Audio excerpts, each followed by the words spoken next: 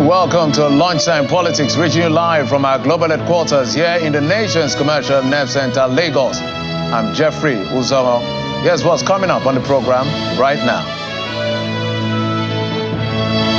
It's finally home sweet home for abducted students of Kuriga Community Secondary School who were abducted have now been released by the abductors. Governor Sani commends the president, the military, for their efforts in ensuring a smooth operation.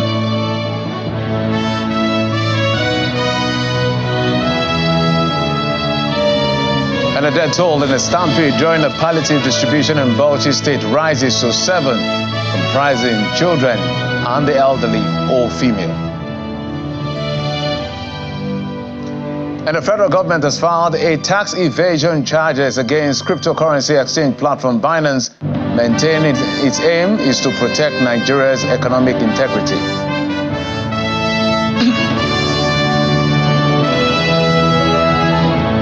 Let's kick off the first edition of the program for the week with what appears like a swipe by the FCT minister at his political opponent. Mr. Wike at an event has challenged who some persons consider to be targeted at his successor to show proof of stewardship since assumption of office, juxtaposing it with his time as governor. This is how he puts it. If you know you have what it takes, appear before the press. Talk with the press, live coverage, let them ask you questions, and you talk. Let's see. I talk with the press every day. I say, ask me question. The hospital at the Garrison Junction, I completed it, I furnished it, and I said, look, let this thing be part of your 100 days in office. Go and commission them.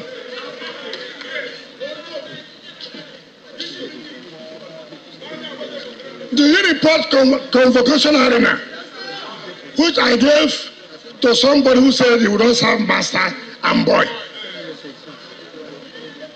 I paid 98 cents.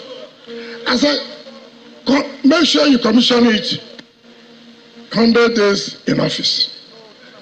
So NC came. They said, oh, don't commission. He said, well, you will be taking the credit. What's my business? If you commission, you don't commission, what's my business? The record is there. The road from Sabiwa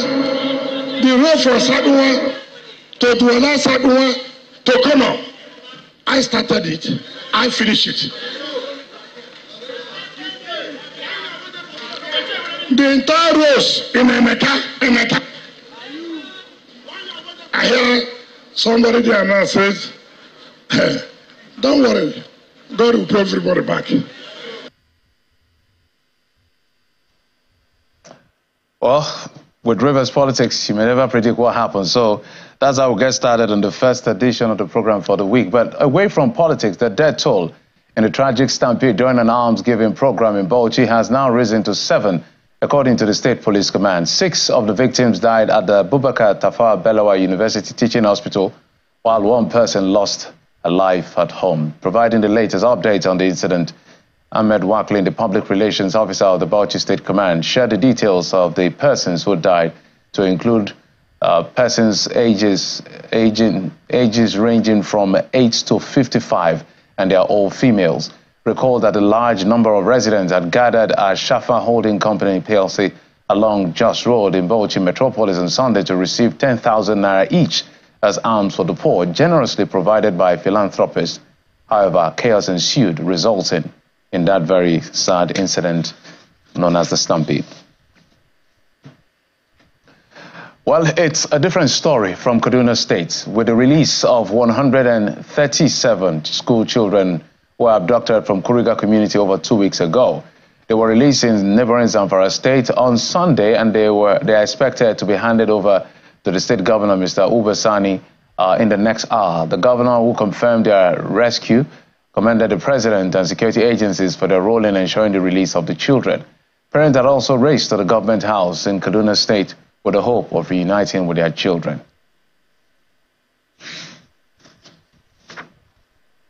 March 7th, a day never to be forgotten by the people of Kuriga community. Bandits attacked the Ilia Primary School and Government Secondary School, both located in Chikun local government area of Kaduna State, abducting scores of school children in the process. The attack, considered one of the biggest mass abduction in recent times, also sparked national and international outrage. In the aftermath of the incident, a teacher from the school had told Governor Basani during his visit to Kuriga community that over 200 children were abducted and taken to an unknown destination. Determined to rescue the abducted school children, Governor Sani, in collaboration with security agencies, swung into action, and 2 weeks after, their efforts paid off. The children are rescued in the early hours of Sunday in neighboring Zamfara State through the joint efforts of the military and local authorities. The military authorities, however, put the number of abducted students at 137, comprising 76 females and 61 males, all between the ages of 5 and 15 years. The excited parents are waiting to be reunited with their children. I'm here in the government house to receive my child as the government called us to see our child. But we are here even though we've not seen them, but we have been assured, we've been informed by the governor himself that these our children are with them. They are taking care of them. By tomorrow, they want to do some, they want to maybe give them something. By tomorrow, after treating them, they'll hand over the children to their parents. My daughter is just 9 years old. We've been feeling very bad. Very, very bad, because you cannot expect a small child, 7 years, 9 years, 10 years, in the hands of bandits. How, no food, no drinking water. So how do you, in fact, you have to feel very, you just have to, how will you feel if it's your child?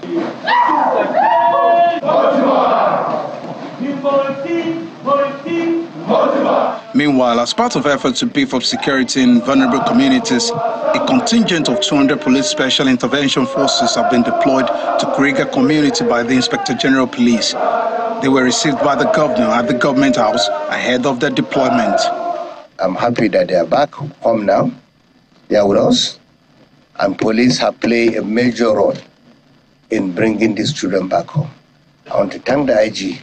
I want to thank all the security agencies. I want to especially thank President Bola Tinubu. To the parents, to the community, we congratulate them as well. And we appeal to them that they should accept them. And these children need to be treated very well because of what they passed through. And they need to go back to school as well. Although the mass kidnapping of students in the Northwest geopolitical zone has reduced in recent months, the Kuriga abduction is a wake-up call for the government and security agencies to put more boots on the ground, especially in vulnerable communities where most of the attacks take place. Well, speaking on our program Politics Today, Governor Basani said that contrary to earlier reports quoting the number of abducted students to be about 287, the actual figure is 137 school children, comprising 76 females and 61 males. He adds that a teacher who was kidnapped alongside the pupils couldn't make it out alive as he developed some complications while in captivity. Yeah, here in Kaduna, I have been working closely with the military to ensure that we look after them. And of course, we are also trying as much as possible to give them psychosocial counseling and look after them before we eventually hand them over to the families. There was nobody that ever confirmed that the children were 287. But those numbers were just figment of some people's imaginations, which they just went to the media and reported that the figures were that. And today, I met the families with the children. They confirmed to me that the numbers given by the military are the correct numbers. Well, we're super glad that the children are back and they'll be reuniting with their parents pretty soon. The governor is expected to receive all of them in the next less than an hour from now. Exactly 1 p.m. is the scheduled time for them to meet with the governor at the government house. So we're following up on that particular story as this particular phase, we hope, never happens again. But as you heard from the governor, the teacher who was also abducted couldn't make it out alive. Our thoughts and our prayers are with the family of that particular teacher. And that's the focus of our conversation, this release of the children and insecurity generally in Nigeria. We're being joined by a former assistant director of the National Intelligence Agency, Major Mohammed Galma. He joins us via Zoom. Major Galma, thank you so much for joining us on the program.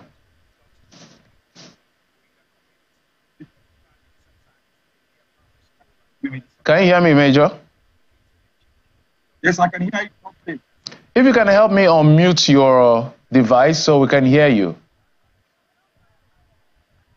All right, so what goes into... Major, can you hear me? I can hear you. All right. So I wanted to find out from you now, maybe you walk us through some of the few details that the public can maybe share in terms of what it takes to actually ensure this smooth release or rescue, whichever name is called, in this kind of operation. Thank you very much indeed. My name is what we call. I think this one is one of the smoothest operations I've ever, heard of. And I think taking into consideration that younger human beings are involved. And with the number, again, when I say the number, the population of the people, or this is somehow, big. I'm sure a very great care must have been taken, and a long preparation must have been made, for this successful, quiet and less casual operation. Because in the beginning, we had that we were told that those players were divided into three. One in Kaduna, one in Zamfara, one in Niger State. Surprisingly now, the number has been abducted and been reduced much, with more than 100. And then where they are found is only in one state. So that is a very encouraging news. And the only thing I want to say here is, please, we hope some terrorists will not come out to say their own and not come back. Then we start separation in the number of the actual people taken away. Because it's simple to tell the people, authority to tell the people. But when there is going to be doubt. All right, Major Galma, we barely could hear all the things you were saying. We're trying to manage it, but apparently we need to work on reconnecting with you. So we'll take this quick break. When we come back, we'll continue this conversation. Join us again.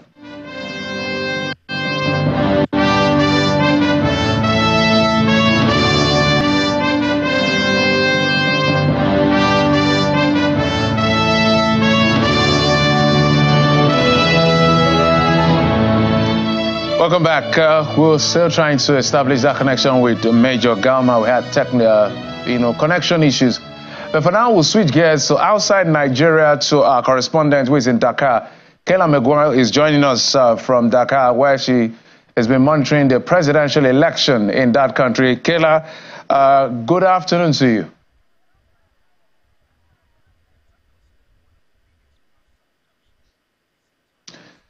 All right. Well, okay. Yes, again, as soon as we get our connection with Kayla, but let's tell you that the establishment of state police may not be the answer to insecurity challenges facing the country. That position is posited by the security consultant, Mr. Kabre Adamu. He believes that the current structure is standing on a faulty foundation because there is no accountability owing to the non-existence of key performance indicators. He was speaking in an exclusive interview with Channels Television. If we strengthen the M&E component within the security sector, so the executive arm, or all the security departments are within the security arm. And all of them, interestingly, do have M&E sections. They have the standards, the military, if you go, they have the standards department, or whatever they want to call it. Then they also have M&E units at the defense headquarters. So all we need to do is to strengthen these departments, ensure that we have capable hands with those departments, and empower them. Now, what they will do is every time we have a policy, they will develop key performance indicators.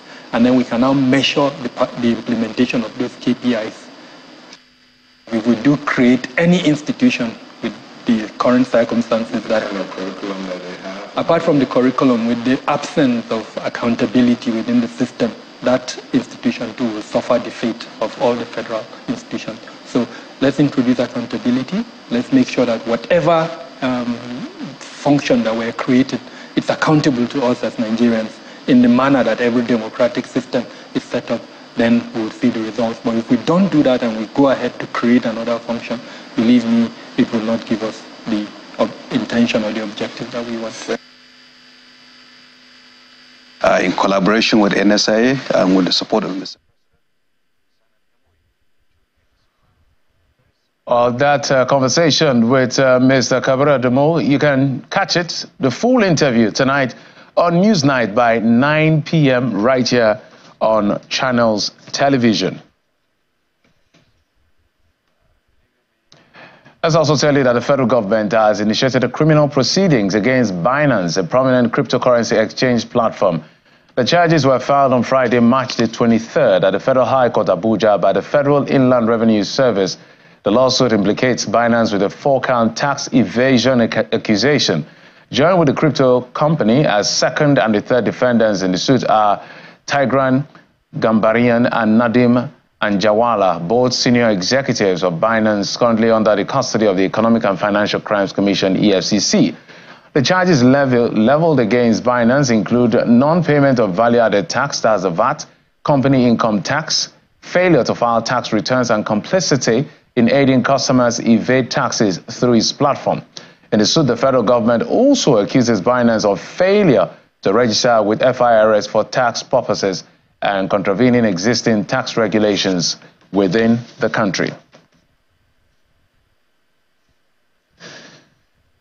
So let's see how that plays out in court. We understand that Major Galma is back with us as we continue that conversation on insecurity in the country, especially this release. Good news from Kaduna State. Just trying to look at all that played out. Major, if you can just, in 1 minute, the question I asked about what goes into the release, whether it's a release or a rescue, it wasn't quite clear because of technical connection problems.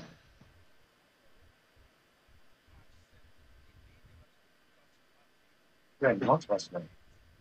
Not trust them. Not trust them.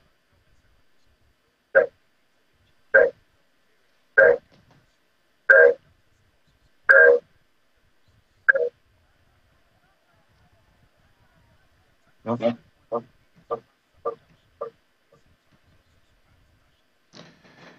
Apparently sometimes technology is not necessarily that silver bullet. We hope for a better time with the major on this particular issue. Let's tell you also that the federal government says it will complete the construction of 6 new cancer healthcare centers in Nigeria in the next 2 years. This is according to the coordinating Minister of Health and Social Welfare, Professor Ali Pate. The minister was speaking on our breakfast program, Sunrise Daily, says 37.4 billion naira has been allocated to the Federal Ministry of Health to enhance access to oncology care in different geopolitical zones, which will be equipped with modern medical infrastructure.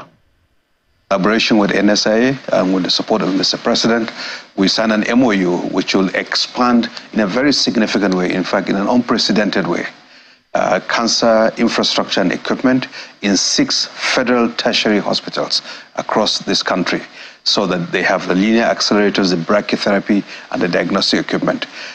Believe you me, there are times where there's only one linear accelerator functioning in this country. You have to travel from one part of the country to the other. And many Nigerians fly to Egypt, to Middle East, to other places for cancer therapy, for radiotherapy. Now we're going to solve it with the MOU that we signed with the NSIA, with the approval of the President, to go directly to the OEMs, the original equipment manufacturers, to secure those critical equipment, to embed them within the hospital infrastructures, alongside the training of the personnel and maintenance arrangements for those cancer therapy equipment, so that over time, Nigerians can be able to access those services that they need in the event that they have cancers. In addition to that, we've restructured the Cancer Health Fund, which had existed in the past, which is supporting the poorest and vulnerable to cover the cost of cancer care. It was housed in the Ministry of Health. It has been there for some time. We restructured it, transferred it to the Nigerian Institute for Cancer Research and Treatment, NICRAD, so that we provide a safety net for the poor Nigerians who cannot afford the high cost of cancer care in this country. This effort is to reposition the Cancer Health Fund so that for the vulnerable groups, through the hospital where they are diagnosed and they are prescribed the medications to deal with their cancers or the therapies that they need, the payment for that can be subsidized using a pool of public resources, but based on need. And that's the idea of the Cancer Health Fund. And that is now transferred to NICRAD, and I believe that we will expand that over time. Within 18 to 24 months, the facilities will have been completed, equipment on ground, people trained, and the maintenance agreements in place, because the bunkers have to be built, the equipment has to be, they're not sitting on the shelf, but you have to commit. And that's why we went through NSIA, because there's an existing procurement process and contract with these manufacturers to say, look, let's just do it. And this is something that once you do it, it will take decades riding on the back of it. And then you can do something else. Next year, it may be some other aspect of our problems that we can tackle. But there's no amount of money that can equate to the life of someone who suffers from cancer. We hope and pray that this comes through, because it's really going to help a lot of people. And we must apologize again for the connection challenges we had.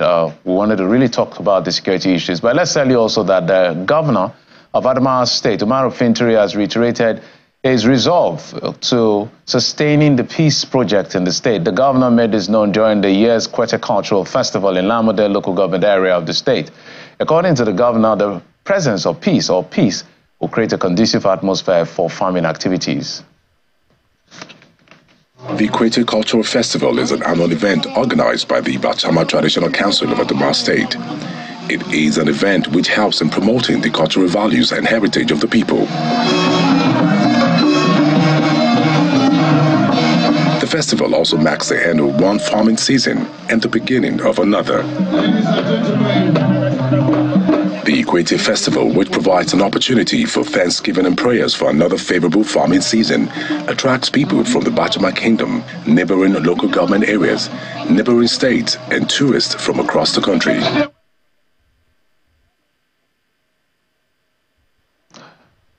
I apologize for that as well. But let's now head down to Dakar in Senegal, where our correspondent Kela Maguire is standing by to bring us the latest as far as that election is concerned. Kela, good afternoon. Welcome.